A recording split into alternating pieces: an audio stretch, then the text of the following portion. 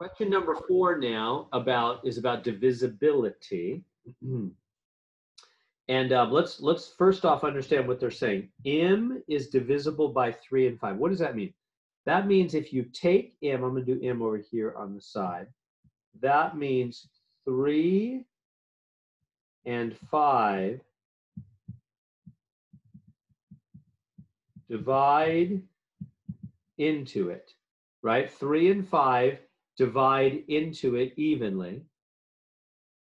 But, and maybe some other stuff. We don't know. And maybe other stuff. All they're telling us about M is that 3 and 5 go in. Maybe 7 goes in also. Maybe 2 3s go in. Maybe 8 5s go in. I have no idea. All I know for sure is that that 3 and 5 go in M. That'd be like if I told you my friend M, he has a quarter and a dime. He might also have some dollar bills and pennies. You know, I'm just not telling you about that. I'm just telling you he has a 3 and he has a 5. He definitely has those. He might have some other stuff. Also, we're just not getting into that. All we're saying is he has a 3 and a 5. Does that make sense? I want you to be clear on what's being said and what's not being said. How about when it comes to N? It's the same kind of thing, right? N is divisible by 5 and 2. 5 and 2.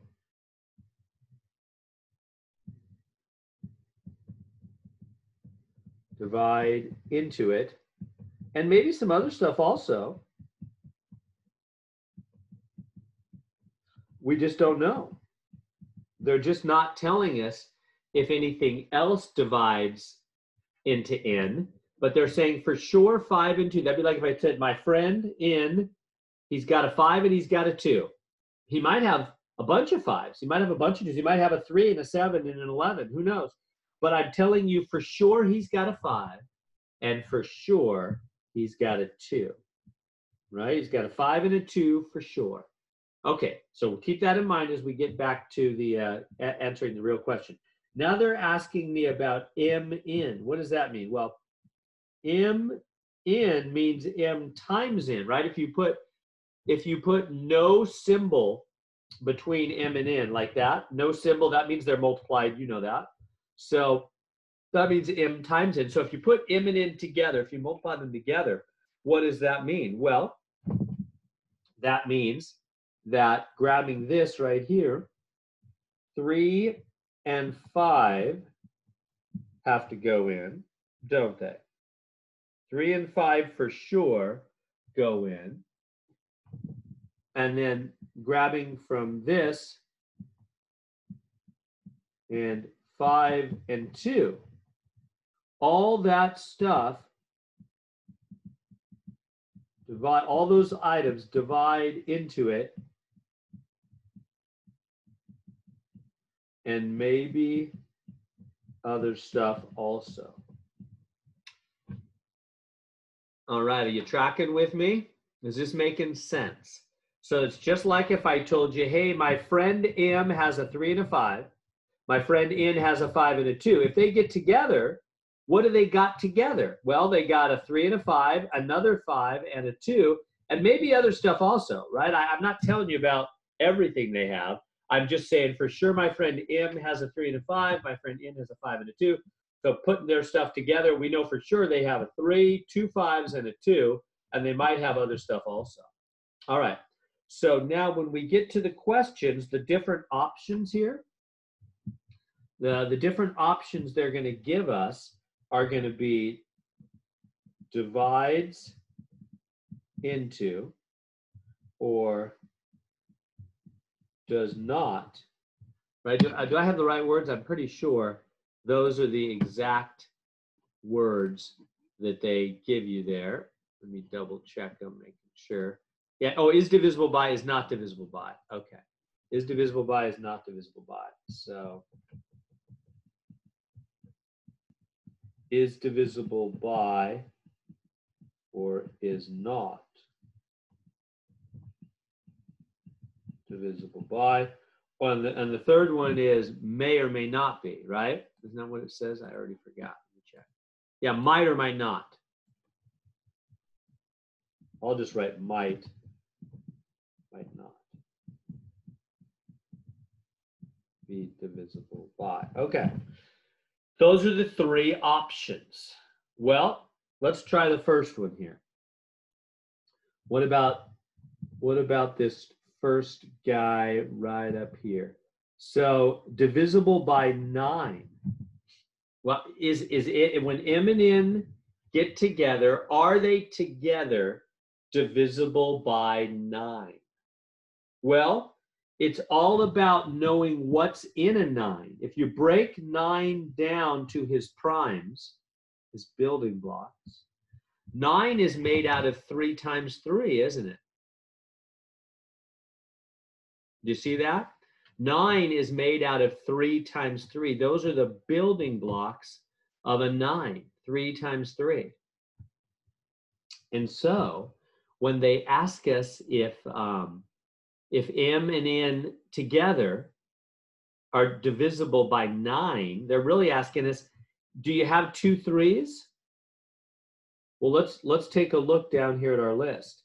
Right? We already said down here that m and n together, right? My friend m has a 3 and a 5. My friend n has a 5 and a 2. So when they get together, they have a single 3 for sure, 2 5s for sure, and a 2. And then maybe some other stuff also. I don't know. But I know for sure they have a 3 and a 5, a 5 and a 2. So do I know for sure that they have 2 3s? Do I know that for sure? No. I only know for sure they have 1 3. They might have another. I just don't know. So the answer to this question, this first one here, is going to be might or might not. Does that make sense?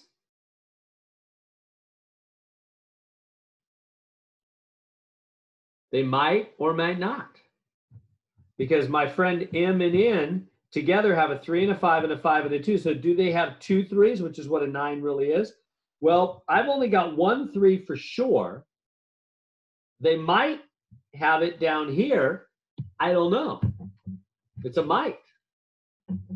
All right, I'm going to move on. Stop me if you have questions. Let's try the next one.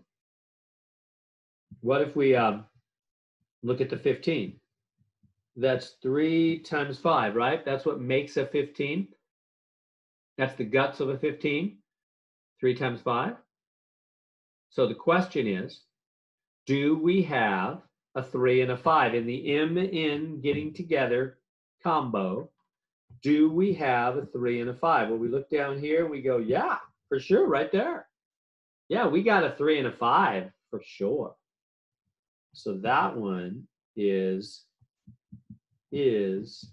divisible. Yeah, for sure, we've got that stuff. So that's what divisibility means. If you've got the prime pieces, then you're divisible. All right, let's try the next one. 25. So what's in a 25? 5 times 5, right? So the question is 5 times 5 going to divide in to m times n? Well, let's see. Do we have the stuff down here? We have a 3 and a 5 and a 5 and a 2. Right? And my friend m and my friend n getting together, they bring a 3 and a 5 and a 5 and a 2 and maybe some other stuff also. I don't know for sure, but I know for sure they've got a 3 and a 5 and a 5 and a 2. So do they have 2 5s?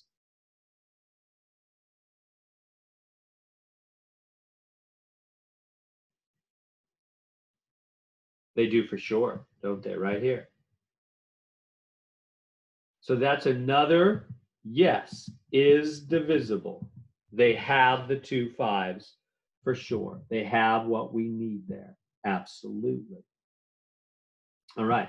Now, the last one, 75, is a little tricky. If you break 75 down, again, notice how I'm breaking all these numbers down to their prime pieces, aren't I? I just keep breaking them apart to their little bitty prime numbers. So what's in a 75? 3 times 25, right? 3, you can use your calculator, of course. 3/4, we know money, right? So 3/4 make 75 cents. And then the 25 breaks down to be 5 times 5. So 75 is 3 times 5 times 5. That's the prime breakdown. Those are the prime building blocks of a 75. A 75 is made out of a 3 and 2 5s. So the question is, can a 3 and 2 5s divide in to my M-N combo? Well, what's in M and N?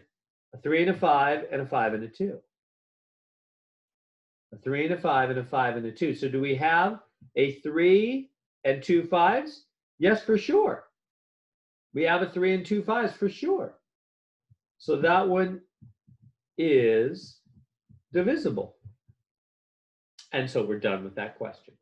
So the only one that came out might or might not was this first one, right? Because we didn't know if we had 2 3s. We only had 1 3, 2 5s, and a 2. We might have another 3 down here. We don't know. There might be more stuff. But we don't know for sure. So that was a might. Questions I can answer on this one?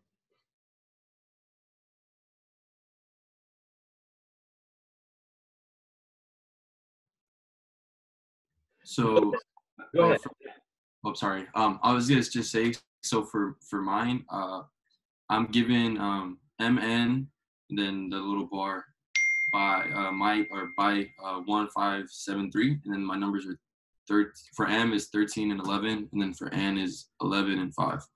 So how would I be able to find whether it might or might not be divisible by like a big number, like that's in the thousands?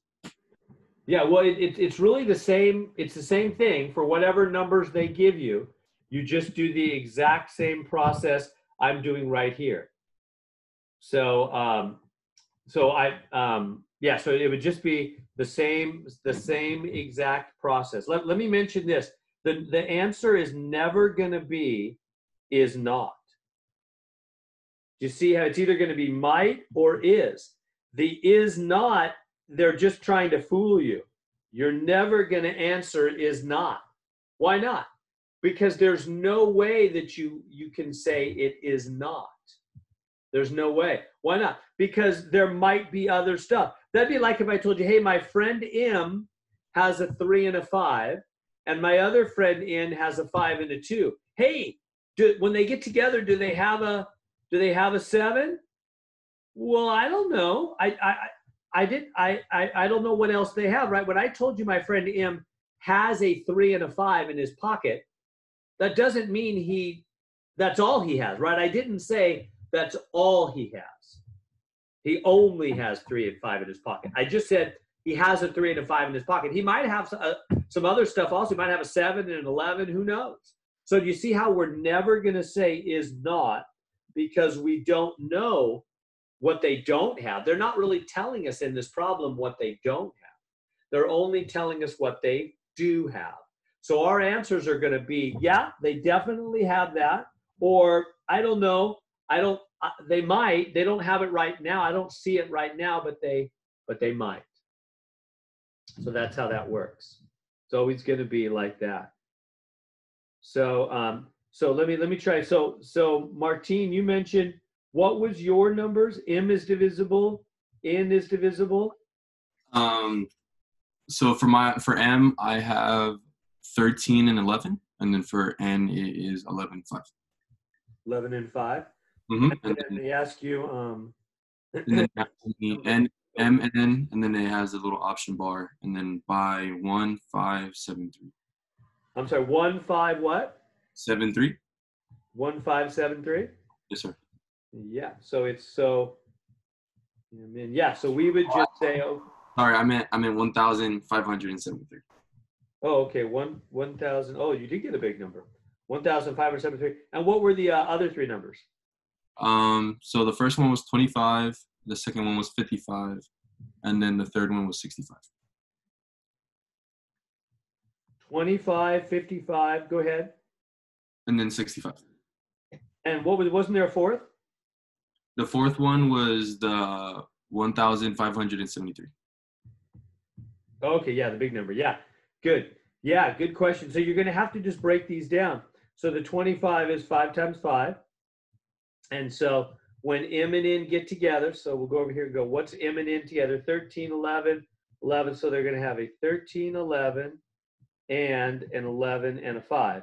And maybe other stuff, right?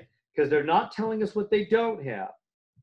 They're only telling us what they do have. Okay, so do they have 2 5s? They might. We're only seeing 1 5, right? We're not seeing 2. We're only seeing 1 5 over here. So do they have 2 5s? We don't know. They might have more stuff. We don't see it right now. We don't see 2 5s right now. So we'll just say they might. How about 55, breaking down 55? That's 5 times 11.